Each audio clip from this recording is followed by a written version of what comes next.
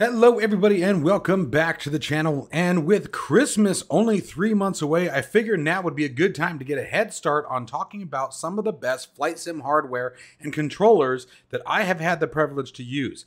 I'm going to talk to you guys about whether you're a general aviation enthusiast, maybe you're someone who wants a little bit of both, or you want one set that can do it all. We're going to be talking about the higher end price points and the mid-range price points all the way down to some of the lower end stuff to try to give a little bit of something for everybody. So stick around, guys, because hopefully I'll have some information that you'll enjoy. If you are interested in acquiring any of my Overkills tutorial guides from Microsoft Flight Simulator, or simply interested in supporting the channel, please consider joining us on Patreon. Patreon subscribers level tier 2 and above have access to all of my guides, as well as any future releases that come down the road. Patreon link can be found in the description below.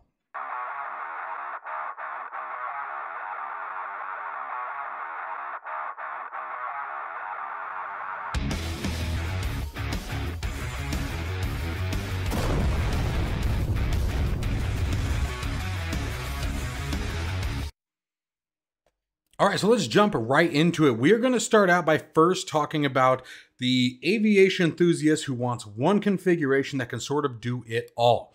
Now, guys, I am a big Thrustmaster fan. I'm a Virpil fan. I am a Honeycomb fan. I've worked with just about all of it at this point. So I'm going to give you guys my explanation or my reasons for, explanation to why I'm picking Virpil as your starting point. Now, the idea behind this is going to be for the one-size-fits-all kind of configuration, or someone who wants to buy both sets, a GA set as well as your flight stick, fighter's jet, helicopter configuration, okay? So we're going with Virpil to start with my all-around. My cockpit behind me that I do most of my filming on, you guys, is a Virpil configuration. Now, before that, the motion pit that's right next to me over here is a Thrustmaster configuration. I mean, all the way around. So I have experience with both. I like both. We're going to talk about why I'm going with Virpil. I find the Virpil hardware to be much more better constructed. It is more expensive once you picked everything else up, so that's a critical piece to put in. But in my time of working with flight sim hardware and having to purchase things myself, and coming up from starting from an X55 stick and throttle, I actually started with the 3D Extreme from Microsoft, from Windows, and worked my way up to where we are today. So I've used some of the worst, I've used some of the best, and my reasoning for Virpil is the construction is very, very nice. The configuration options are almost endless. Everything from changing tension springs to cams to then having fine-tuned tension adjustments right on the hardware where you can make very quick adjustments right on the fly to tension, centering, all kinds of cool stuff. The configuration software itself is extremely versatile. Has configuration options for both press, release, hold options. You can actually increase those configurations and change them. I'm not going to get into all of that, but the software can do a ton. So you have the software and the hardware to combine to make a really awesome package. So starting with the hardware, I recommend the MC3 base. Now they also do have the Warbird D that is more designed for desktop use. The VPC, or the 50M3 is more designed for use with an extension. However, I don't use mine with an extension. And I run the toughest springs with the no centering cams in them. And I like the shorter throw. It's got a shorter throw to it, but it's very, very precise is what I love about this base. Very, very precise. For the grip, for starting out, for again, a one-size-fits-all kind of thing, I recommend the 50CM2. The 50CM2 has buttons and switches and hats and levers. The nice thing about the paddle lever here is it's analog. So you can also use it as a brake axis. For example, the Spitfire, that's how it brakes, just to toss an idea out. It can be either a button to press, so if like you're using an autopilot release, you can do that, or it can be used as an axis, so you can be used as a, like I said, a good example is a braking axis. The other thing, like I said, hats, 1, 2, 3, 4 are all hats. There is a 3-position switch up on the other side of this button here. You got the top and bottom button here. There's a ton of different configurations option. There's a trigger safety switch. See if I can find that picture. Yep, there it is right there. That can be lifted up, and that can also be a button up, button down, and a squeeze button. So it can be technically a second trigger. The trigger itself is 2-stage. So it gives you a ton of configuration options. And it's very, very comfortable. I have very big hands, so finding comfortable grips for me is tough. It really is. And this one I absolutely love. My hand just rests right where it belongs, and I don't have any issues with it. Okay. The other cool thing is that they're starting to drop in price. So be keeping that in mind. Same thing with the throttle here. The 50cm3 throttle is the same game. All the same configuration options. The only difference is here, you have a 5-mode switch right there. So you can switch it. And if you switch modes, all of the buttons that you have mapped, everything that is mapped, changes to do something else. So it makes it very, very nice. The configuration options are endless. Then it becomes just a matter of remembering what mode you're in. So if you're someone who's limited on money, and believe it or not, I know that's crazy when you're looking at the prices of this hardware. If you're limited on money, I recommend saving up and going with these two configurations. Because again, the 5-mode options on the throttle give you, again, endless control. In mode 1 here, or mode 0, I guess, these could be all of your starting switches, APU, battery, generators, etc. Or whatever your combat preference is. Switch this rotary over to mode 1, and all of these buttons can now do something completely different. And it's all of the buttons can do something completely different. And you just change the modes. You know, you can have a combat mode, a startup mode, a shutdown mode, a landing mode, and it makes it very, very nice. It's the other thing is, again, with the tension is actually controlled underneath it with a an actual wrench. I think it's either a 10mm, 8mm, something like that, wrench that you actually crank them down yourself. And you can change the tension independently. So the left throttle can have more tension than the right, and vice versa, right? The lift gates for the afterburner detents, and actually it's not even afterburner detents because the detents can be moved. You can have forward and aft detents, push through detents, lift detents. It doesn't matter. They have a ton of different detent options, and you can configure them however you like and what's comfortable for you in your flight sim configuration. So that makes it very, very nice. And then just the overall build quality. The build quality is absolutely fantastic. The resolution on both the stick and the throttle is fantastic. Just minor movements, and you can see that correction being adjusted inside the sim. So they are wonderful for precision flying, precision power adjustments, and things like that. They have incredibly high sense or a high resolution range, which gives you much more finite control of the in-sim controls. Again, that being throttle, flight maneuvers, things like that. The Virpil CM3 base has been absolutely fantastic for things like air-to-air refueling that require a bunch of very small, or helicopter flying, very small corrections. Very awesome. Add an extension onto that, which they do sell, and it's amazing. It's amazing. Yeah, you'd have to try it. Again, this stuff gets very expensive, but it's one of those things where that's why I started with this stuff, is because it's a one and done. If you want one sim pit that can do it all, but you don't have a ton of money, save up, buy this stuff once, get your configuration done, and it will give you everything you need. Maybe not everything you want, but these setups will give you everything that you need with plenty of option to reconfigure on the fly. Okay. And finally, the rudder pedals. This was a tough choice. This was a very tough choice. It was either these, or for me, it was my Thrustmaster TPR rudder pedals that are on my motion pit. The Thrustmaster TPRs I've had for a long time. They have been flawless. I have had no issues with them. None. The only reason, there are two reasons why these ones beat the Thrustmaster TPRs for me. And guys, please remember, this is all my personal opinion. And the two reasons are, number one, I actually find these to be more comfortable on the ankles and calves. If you're like me and you're very long-legged, even the NextLevelRacing cockpit that I have over there where these are installed, my legs are up at a pretty good angle.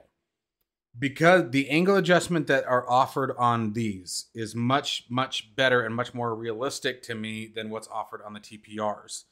TPRs, you can do some angle adjustment, but that's not quite as comfortable. These are much more comfortable for me to use. Your feet are more at a relaxed angle than you are with the TPRs. even with the TPRs angled back and the configuration set back. With these, your feet are resting on the pedals themselves. Your heels are on the pedals themselves. So it makes it much more comfortable.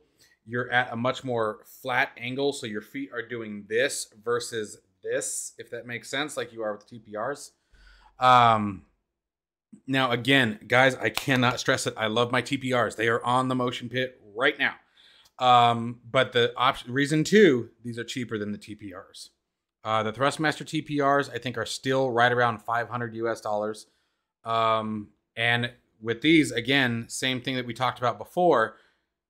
Springs can be changed, tension can be increased, angles can be increased, pedals can be changed. You have the heel plates that you see there on the screen that can be added and removed. Configuration options are much, much lighter. These have a lower profile as well. Obviously, the Thrustmaster TPR, guys, is probably, I'm trying to keep myself in the camera, that big from base to top. Where these, the total profile is probably like this. Okay. Maybe a little higher than that, but you guys get what I'm getting at. The TPRs are much larger. They're much heavier, much more difficult to move around. These, mounting them was actually really awesome. So mounting them to the pit, I actually really liked the way they did this. These bolts here, and then the other one on the other side, remove the feet. You just take the feet right off. And then so the only thing that gets mounted is everything from this box up, obviously. And then you just use those same bolts and go up from underneath your mounting pit and tighten them back down. Really slick mounting system. It was really nice and made them even more further low profile, right? So you don't have this big block again. And again, the configurations was on point. The movement ability that you have, the ability to very easily adjust tensions on both the toe brake axis and the rudder axis. Very, very nice. And again, I'm going to say it one more time. I love my Thrustmaster TPRs. I would not get rid of them. Just so we're out there. But these, for those reasons that I've mentioned in my book, are the better bang for the buck. Okay, and that's what this is all about. Okay, so that is my configuration recommendations for someone who wants a one and done, one cockpit that will do it all. Okay, you can do general aviation with it, you can do fighter jets with it, you can do airliners with it, you can do helicopters with it. Now, the one stipulation I will give to helicopters, if you can afford it, if it is within the budget, again, come here and look at the Virpil collectives. This is the one that I currently have on my rig right now. Okay. And then obviously you have to get the collective grip. They have now 3 different variants. Now they have the newest Apache. Okay. That's, I don't believe it actually comes out until January. You can see there it says pre-order, but this is a replica of the Apache. And I love it. But right now, what I'm using, in case you guys are wondering, collective grips. Oh, come on. I have this one here, the Blackhawk replica, and I love it. It changes your helicopter experience dramatically, but again, now you're looking at another $500 US just for that. This stuff is expensive. I am not trying to deny that. What I'm trying to do is, given my history and my past, we used to live paycheck to paycheck, dime to dime, penny to penny. And so everything that I spent needed to have value. And I have on more than one occasion, like I said, my Logitech X55 throttle and stick, I thought it was so cool when I bought that, and I hated it. It was garbage, ghosted. The switches were crap, the axis were crap, blah, blah, blah, blah, blah, go on and on. I'm not going to make it about Logitech here. And so what I have found, you know, I had to save up and save up and save up for the Thrustmaster Warthog. And that was a great one. That's another great option too. Like, make that honorary mention, just like the Thrustmaster TPRs. Thrustmaster Warthog is phenomenal. My thing about the Warthog is it's obviously very flight specific, right? It is a replica of the A10C. So the reason why I picked the Virpil throttle and Virpil controls on that is it makes customization and flying other aircraft a bit more mentally easier to put together, because you're not basing it off of a device that is designed around a specific aircraft. It makes it much easier to make that mental association, at least for me, to make all those switches do whatever you want and change from aircraft to aircraft. Okay. Anyway, I digress. So that's my recommendation for someone who wants a one and done. One cockpit that does it all, and you'll be happy with your purchases at the end. Even if it takes a while to get those purchases completed, you will be very happy with them. Now we're going to move over into sort of a cheaper end budget on that. If you don't have the money for all of this stuff, I'm going to give you my next recommendation for, again, sort of a one and done option. This is going to be more for desktop pilots. So there we go. We are back to Thrustmaster. I have tried 2 Thrustmaster configurations. Okay. I have tried the Boeing set with the Boeing yoke and the throttle. And I have the TCA Airbus kit. Okay. And the throttle is on the other side over here. Actually it was. I have the Bravo next to me, but the throttle is up here. Anyway, digress. I picked this one over the Boeing set. Here's why. Because again, like we just previously talked about, this can be a one and done. It has the twist grip for your rudder axis.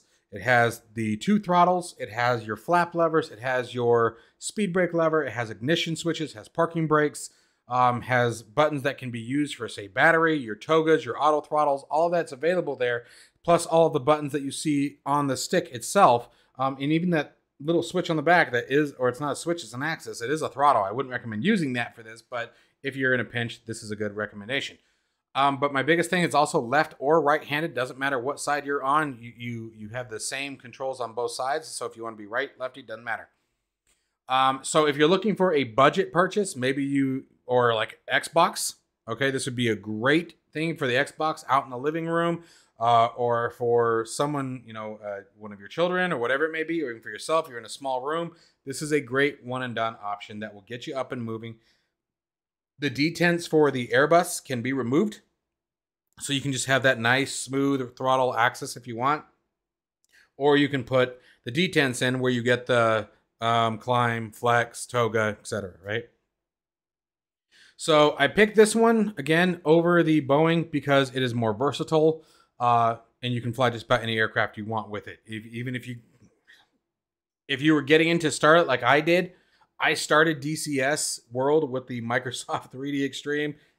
I don't recommend it, but if you're in a pinch, this will get you going. You have, again, your 2 independent throttles, flap levers, things like that.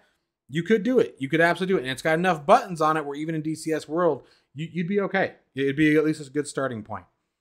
So again, I'm recommending this for the budget purchase or Xbox purchase, something that you want to be able to put away very easily. This is my recommendation of all the controls that I've tried.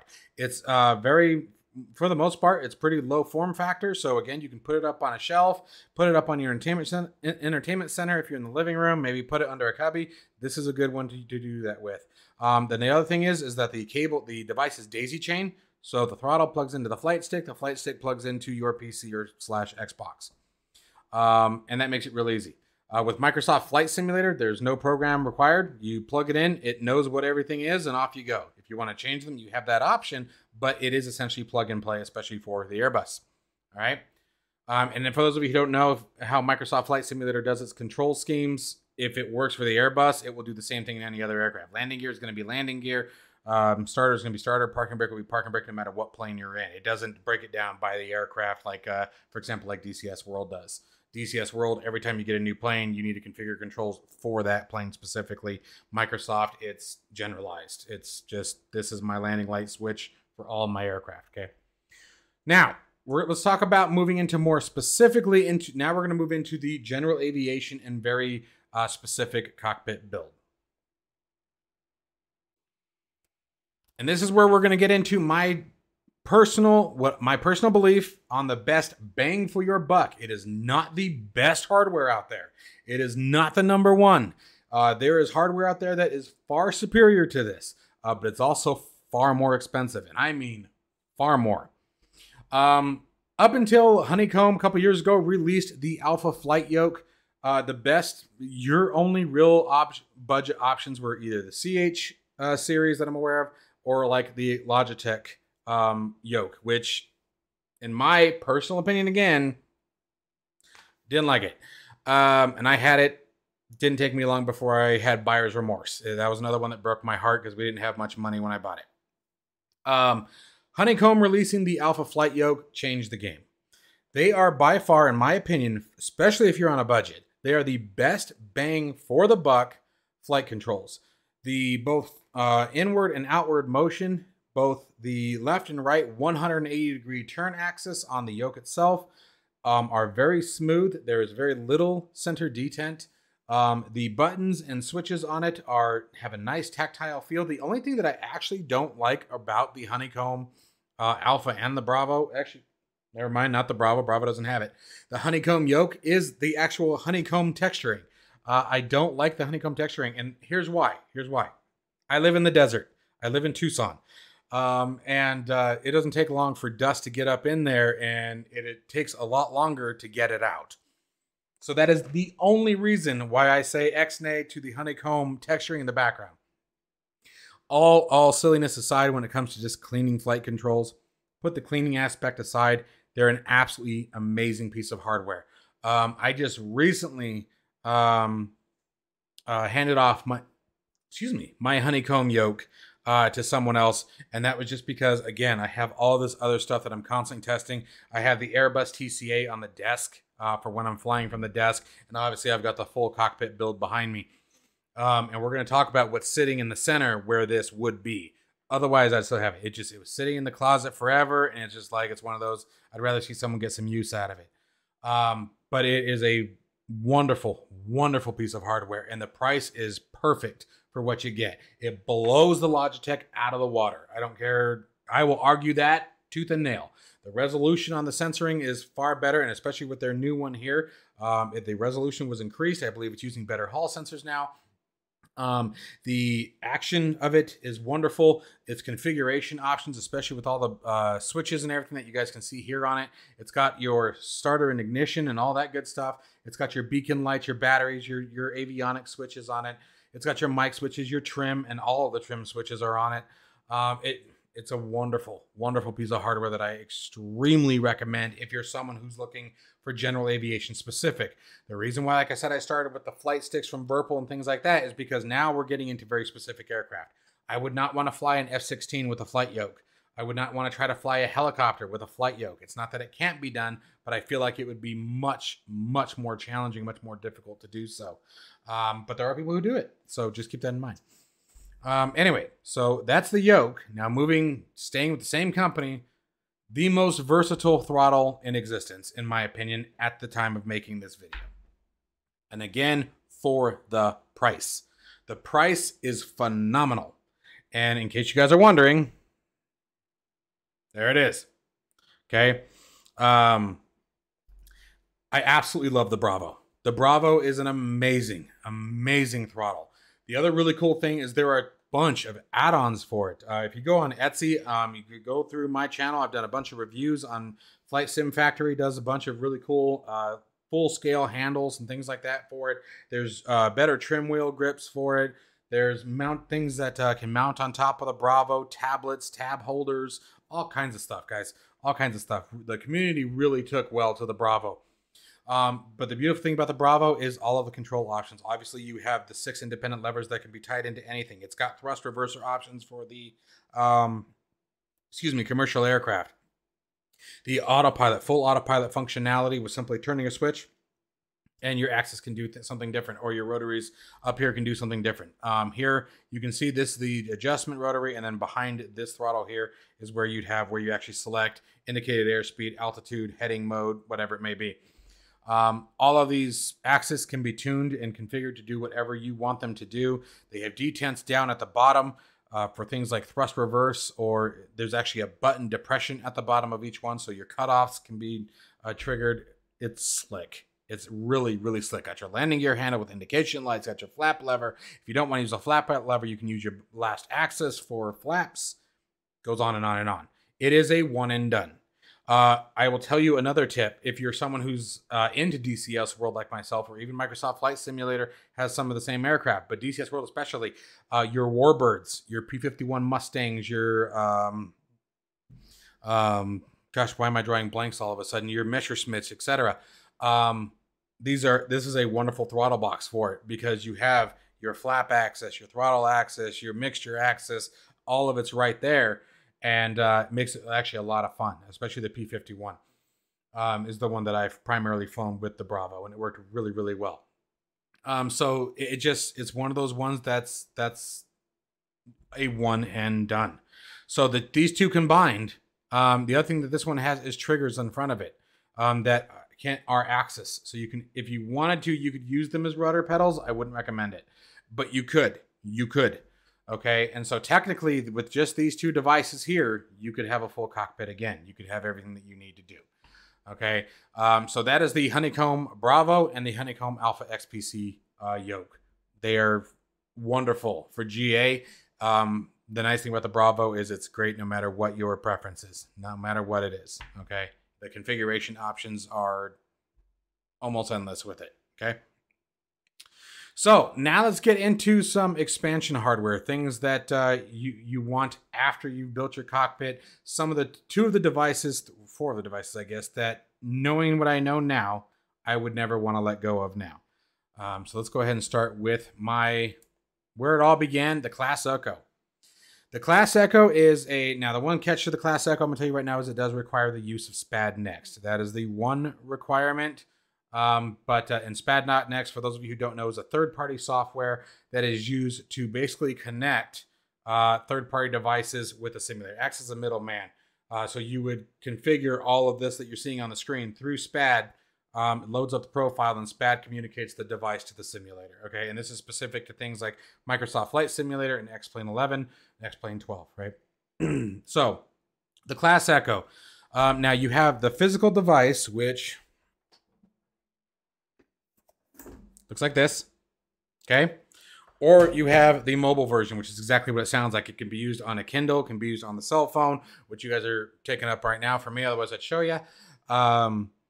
And you literally, it takes everything in touchscreen, and it turns your, whatever that mobile device is, into damn near a full cockpit, okay? It can do literally, now this is the Cradle, guys. This is not the price of the Class Echo. Class Echo Mobile, I think on the App Store is like $20.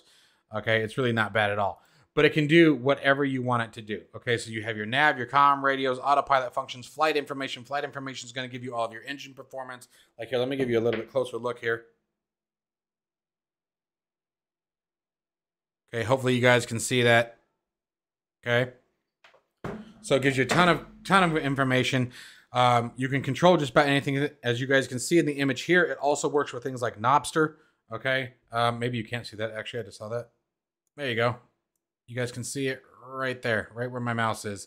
Okay, so it can work with third-party encoders and things like that. It's really a fantastic piece of hardware or software. The mobile version, I love it. I usually use the mobile version over the hardware. The only reason why I'm using the hardware lately is because now it's back on the desk and I'm finding it's pretty good. A couple days ago, I had both of them going. You can use both of them at the same time. So that's the other really cool slick part. You can sort of make, if you have 2 or 3 tablets, you could make really a full cockpit. You could have your audio panel on one, you could have an autopilot on another, and all of your flight information on the last one. The other really cool thing that I like about the Class Echo is based on the way the software and the profile is laid out, you can also control in-game sim rate. So if you wanted to speed up the sim or slow down the sim, you can actually do that directly from this device.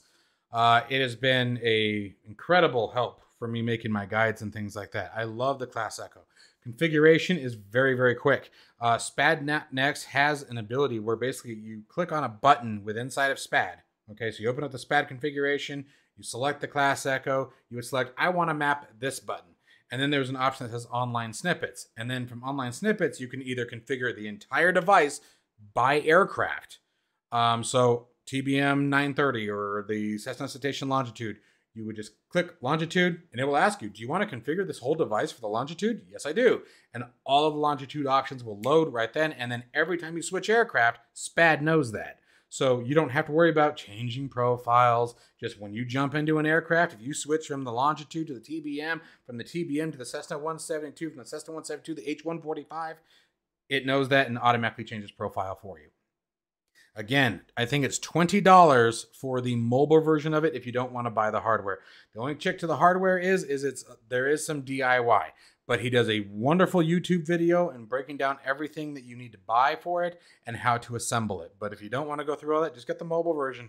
And again, it's available on the Amazon store, the iPhone, Apple store, as well as the Android store, obviously. That's what I'm using here is the Android. So really, really slick piece of hardware / software, using your hardware with the software to make it into hardware. Yeah. Okay, so let's move on. Next one, here's one that I've recently been working with. Now, this one is still not quite up to where the Class Echo is yet, but it has a ton of potential. If you are someone who is using the G1000, flying a Cessna 172, some general aviation aircraft, this thing is awesome. It is, they call it the world's smallest cockpit. As you guys can see up here, I think they should have called it the world's smallest autopilot or the world's smallest avionics, and that would have been more accurate. But it is an avionics platform.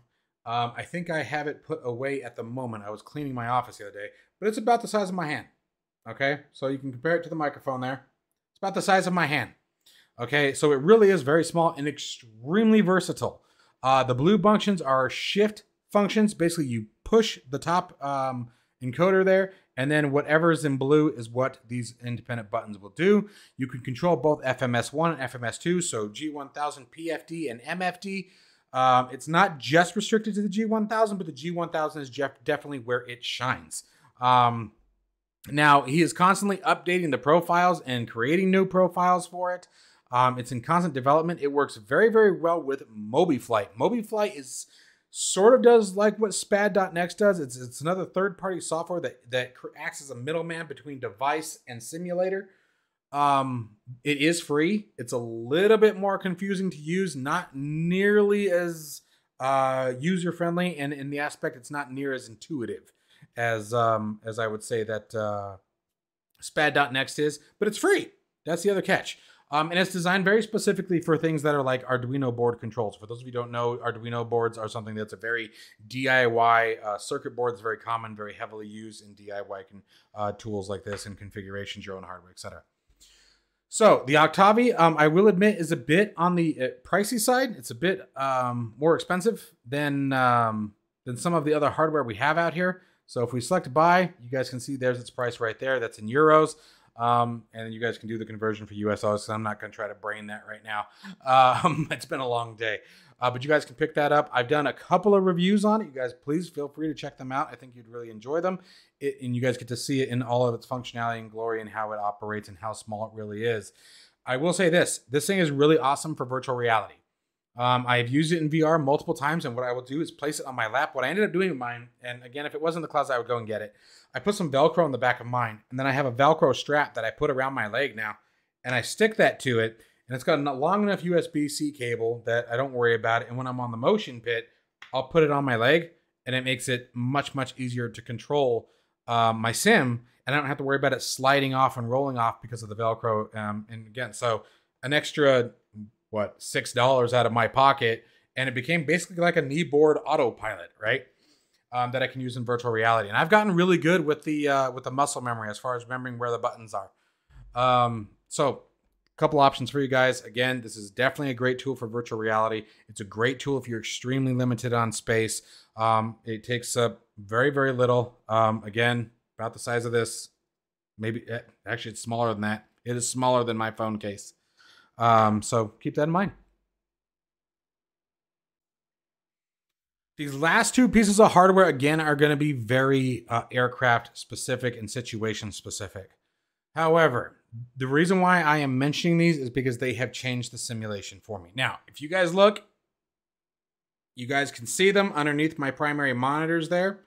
That is the G1000 in the center and the GNS 530 just to the left of it. The reason why I'm bringing these up is because they've changed the sim for me. The GNS 530, I stayed away from pretty much for the last 3 years. About 4 months ago, Flight Sim Builder reached out and we got to talking, and I did a review of the GNS 530, which is this one here, and as well as their G1000. A lot of people have complained about the branding up on the top of the thing, and we're talking about Real Sim Gear and how it's better. You know, they don't like the branding. Real Sim Gear does branding too, so I just want to toss that out real quick. And I have nothing against Real Sim Gear. They're fantastic equipment. Fantastic. I got to try it out over at the Flight Sim Expo in Houston. Beautiful pieces of hardware. They're gorgeous, and they work fantastically. For me, from an operational standpoint, they work the same. From a build quality standpoint, Real Sim Gear might have a little edge, but when you look at the price difference, I will tell you that in my personal opinion, Real Sim Gear's price point doesn't meet the build quality difference between these. Again, they're very high build quality. They are amazing build quality. The other thing that I really like about Flight Sim Builder is their customer service. If you have any problem, a story that I like to tell is I didn't even notice it at first. When they first sent me the G1000, the top right corner bezeling here, you can see it right there, was sort of sinking down a little bit. And I'm talking about a little bit, right? Definitely was not impeding on the screen, was not affecting my ability to use it. I could still see everything great. So that should tell you how little it was sinking down, right? And it was probably from transport. Again, I live in the desert. It was sent to me in the summer. Lord knows how hot that box got, right? Well, the developer noticed it. He didn't like it. And I told him, I was like, dude, we're fine. He goes, no. He goes, whether you were a customer or not, I would do the same thing. He didn't ask me to do another video on it. He's like, I want you to have a nice one. He sent me a different bezel of a different material, a new material he just started using for that reason.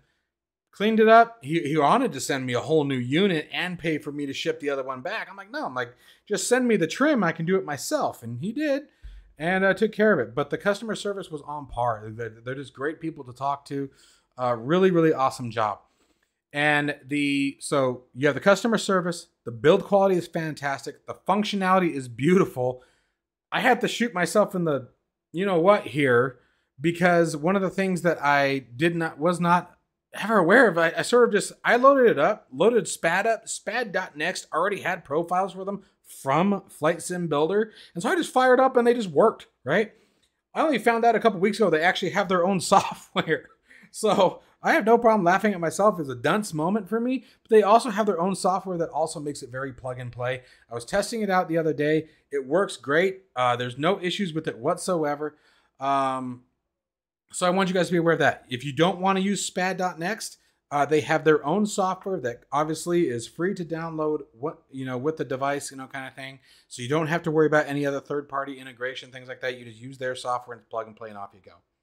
But they changed the simulation for me. The GNS 530, I love using it now because it's much easier to control it physically with your fingers than trying to use the mouse and having the plane turn. Your mouse cursor moves. And I know there's the latch mode, but I don't like the whole blue highlight thing that happens in Microsoft Flight Simulator. I hate it. It's just another immersion breaker for me. So they are wonderful pieces of hardware. They are very obviously aircraft specific, or avionics specific, I should say. But the nice thing is yes and no. Actually, I'm going to sort of change that. Like the G1000, for example, all of the autopilot features that are on it exist in other aircraft. Your flight directors, autopilot, heading altitude. These are all going to exist on other aircraft. Your radios, your altitude selectors, everything. All of this still exists in other aircraft, even the commercial airliners.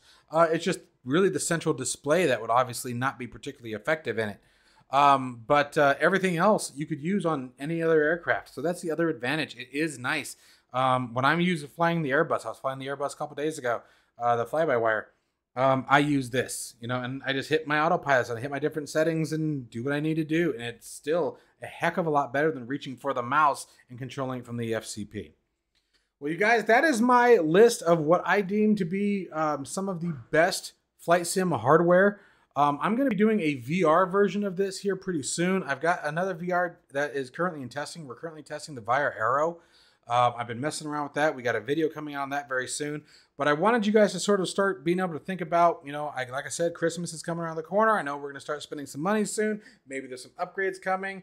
You want to give the wife or husband, whomever it may be, a honey wish list kind of thing. you know, perfect time for it. And so I figured we'd start with this series. And there's going to be a few more of these coming out. We're going to talk about head tracking, track IR, different keyboard peripherals and things like that as time goes on. So I hope you guys are enjoying the series. Let me know if there's anything that you would like me to review or check out, or something that you'd like me to mention, and I will definitely seek to do so. As always, guys, stay safe and healthy, and I'll see you in the next one.